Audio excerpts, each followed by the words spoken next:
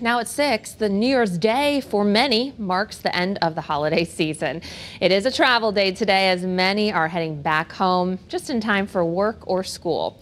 Channel 3 Eyewitness News reporter Patricia Del Rio has been talking to travelers all day today. She is joining us live now along Interstate 84. Patricia, how's traffic now?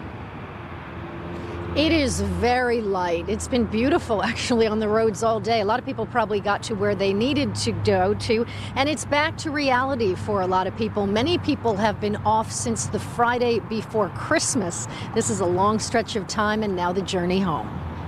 This is the best drive I've ever had coming up from Long Island.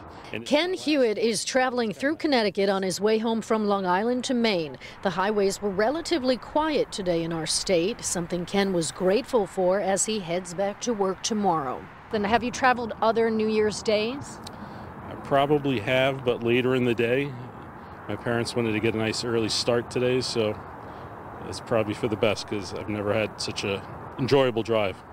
An enjoyable drive for Ken, but it has been a busy time for Connecticut State Police this holiday season. The department today issuing statistics for the period from the Friday before Christmas until now, showing 952 accidents, 4 of them deadly, 761 DUI arrests, 629 speeding citations, and 2,027 moving violations for things like unsafe lane changes and following too closely. State Police also responding to more than 14,000 calls for service.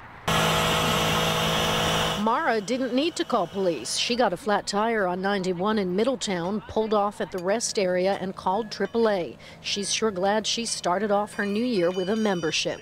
Thankfully, I have AAA. And thankfully, AAA works on holidays. Yes. Yes. You are the hero of the day, sir. I have to do what I got to do. Yeah.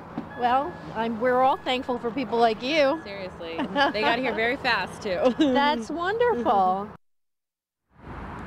Now, that AAA driver, Melvin, tells us he actually had a pretty light day today, but he thinks he's going to be very busy on Monday because the holidays are weird this year. A lot of people might be taking Thursday and Friday off, and he predicts if they do that and travel over the weekend, get back to work on Monday, he thinks he's going to be very busy handling cars on Monday when everybody heads back to work then. We're live in Hartford. I'm Patricia Del Rio, Channel 3 Eyewitness News.